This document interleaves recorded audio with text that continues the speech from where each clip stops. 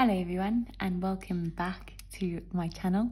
I am going to be filming a new cohort of videos and today we are going to start with Math Lit 2023 paper 1 for the GDE, right? So let's now go through our instructions, right? If you are new to my channel, you won't know this, but I always say to my students on my channel, I say to them, no, you need to look at your instructions, right? Because they give you a bit of steer as to where you need to focus. So for example, it will tell you whether there's an addendum, right? Make sure you have that addendum. I've got my addendum next to me, right? If you don't, ask your invigilator, right? Your addendum, you have to use it to answer a number of questions. It tells you which questions. Make sure you start each question on a new page. Students always forget this. Then make sure that you only round off your final answers. So don't round off while you're working.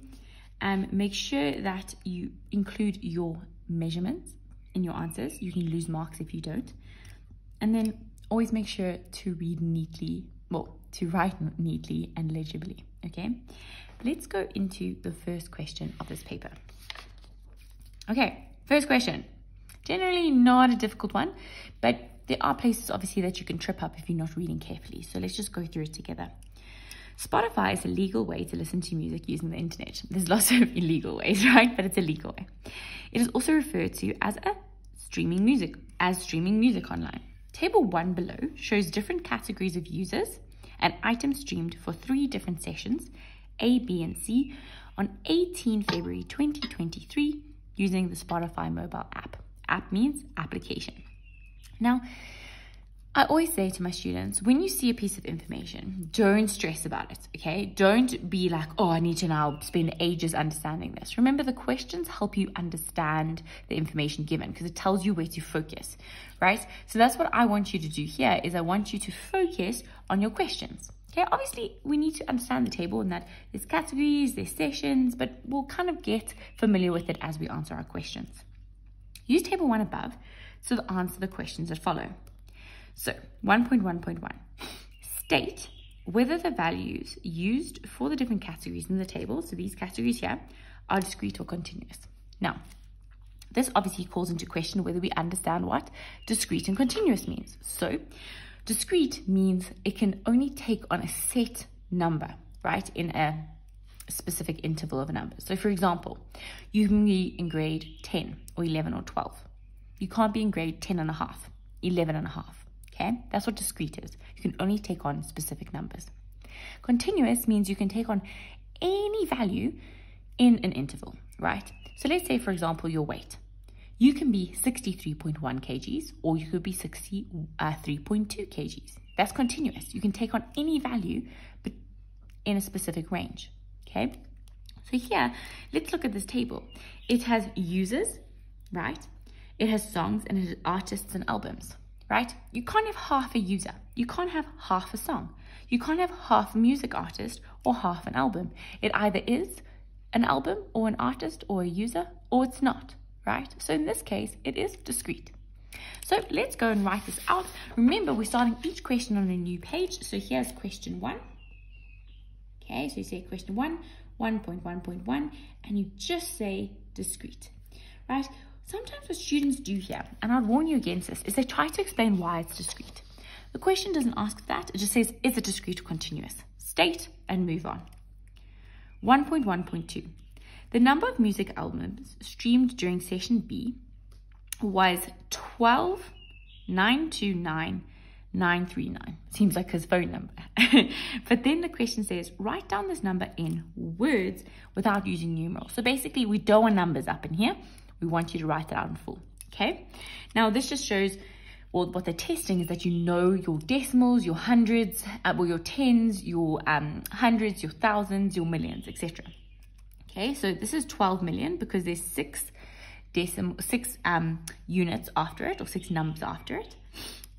And then, so it's 12,929,939. So let's write that out, okay? So we have 12 million,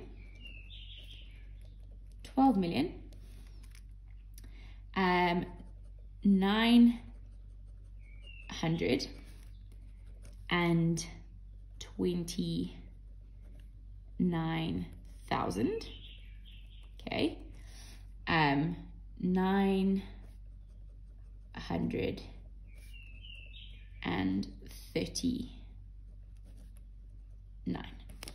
Okay, so do you see that there's no numbers there, right? When I say no numbers, there's no digits. I've written it all out in words. 2 marks. Perfect. Okay, let's move on to the next one. The next one says, identify the session during which the second largest number of music artists were listened to. Okay, so we're looking at artists. So we're over here. We have 6089, 6089, 6089. So they all start with 6089. So we're only looking at the last 3 numbers of each. We can see that that's the smallest, that's the largest, and that's the second largest, or the middle number.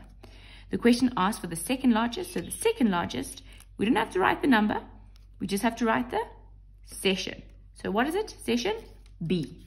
Okay. You see what students do here is they don't read. And so then they write, for example, they'll write the number. And it's like, well, no, that wasn't what was asked for. What was asked for was the session. So just be careful. Calculate the increase in the number of songs, important, streamed over the 3 sessions. Okay. So here's the number of songs. We can see that from session A, it went up to session B and went up to session C. So actually all we want is the difference between session C and session A. So we just say here, 88706,141 minus 88704,344. Okay, make sure that you have your calculator on hand, right? Pop this in, so it is 88706,141. I keep thinking this is like a phone number.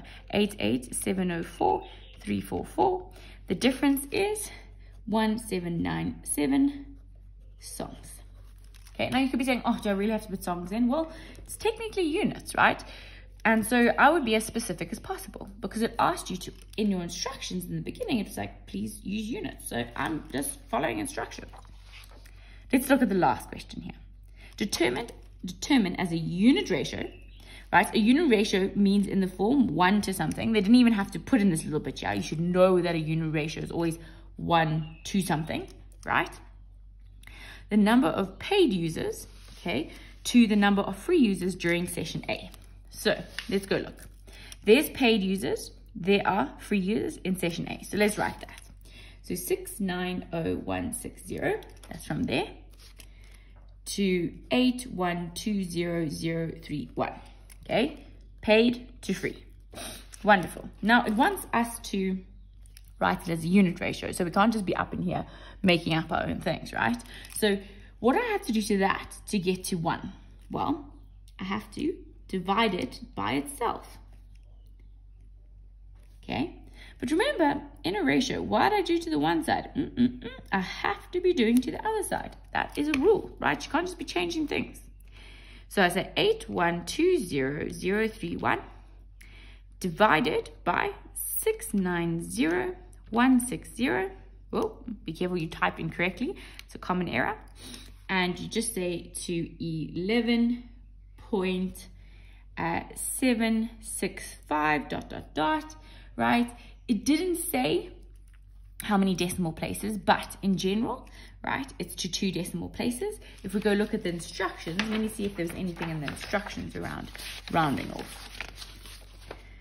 It didn't say. So what's generally appropriate, right, is 2 decimal places. That's generally acceptable. So we have for the first decimal place being 7. We want to round off to the second decimal place. So we always look at the third decimal. If it is 5 or above, we round this decimal up. So our final answer would be that.